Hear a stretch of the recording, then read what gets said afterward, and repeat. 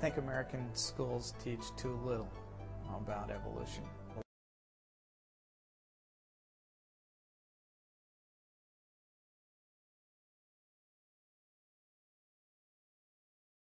A lot of the information regarding evolution is taught uncritically.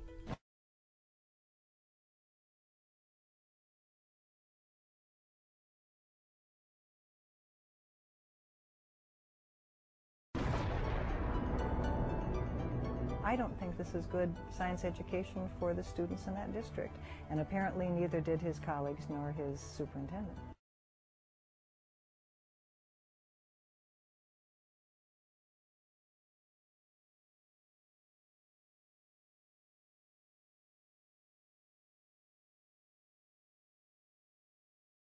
Our job is to teach the adopted curriculum, and that's what we follow.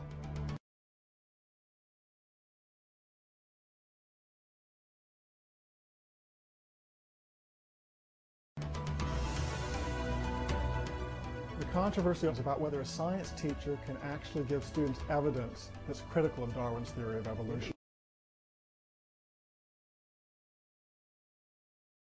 I want them to learn a religiously inspired critique of science based on faulty interpretations and non-existent facts.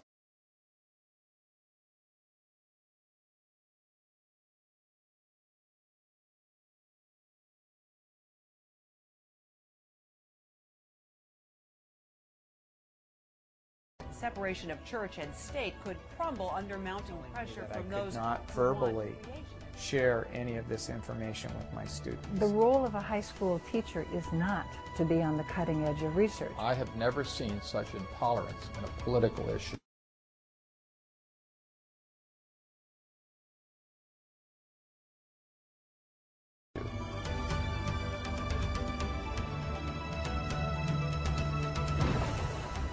The icons of evolution, these are examples of textbook evidences that actually distort the scientific evidence.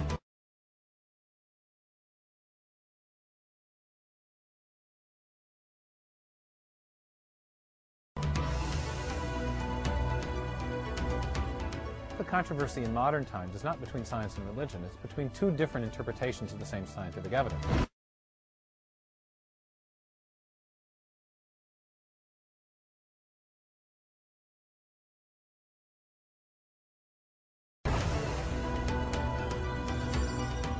Scientists are supposed to question things. Scientists are supposed to be open to new evidence. And I'm a scientist. I don't know any evidence against evolution. That's okay for a PBS special, but that's not the real world. That's not what's taking place. They won't allow a debate to go on. They try to stop it. And the reason they try to stop it is they don't think they can win it.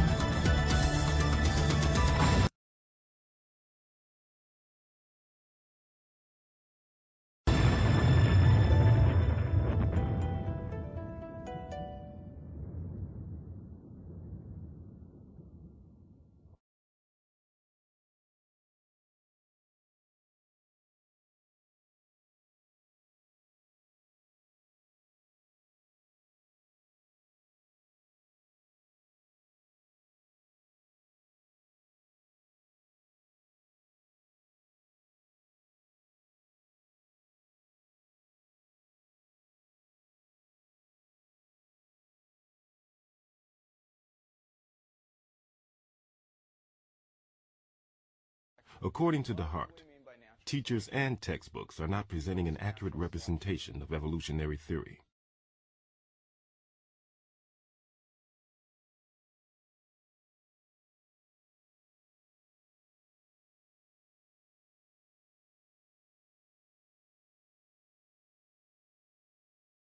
Either some of the current leading research is being left out, so it's dated, or else it's just plain misrepresented.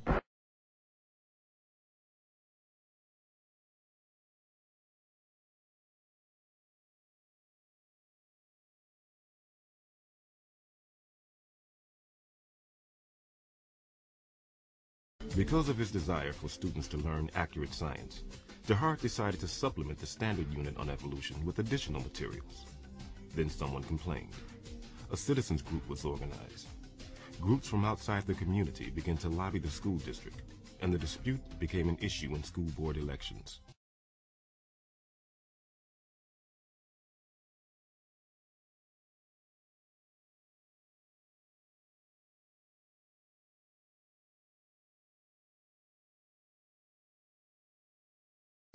The controversy polarized Burlington.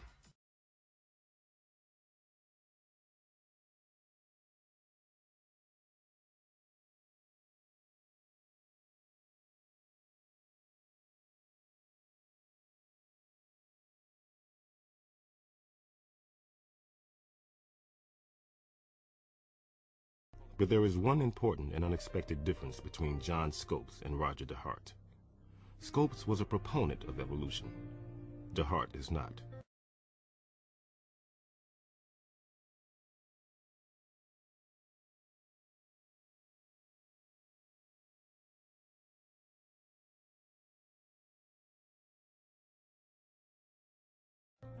And those who are trying to censor him from teaching too much about evolution are not religious fundamentalists. They are supporters of Darwin's theory. I think American schools teach too little about evolution. I think that a lot of the information regarding evolution is taught uncritically.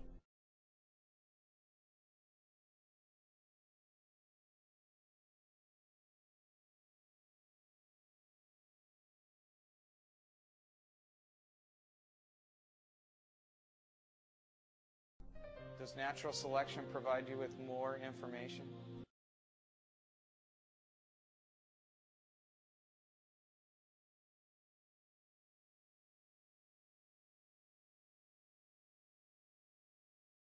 They're not asking students to really examine the evidence given and to ask whether or not that's a plausible explanation.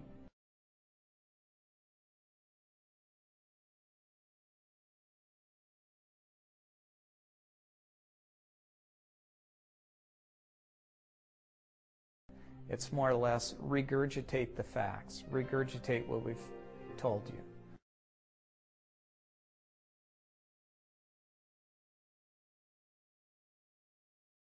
And don't question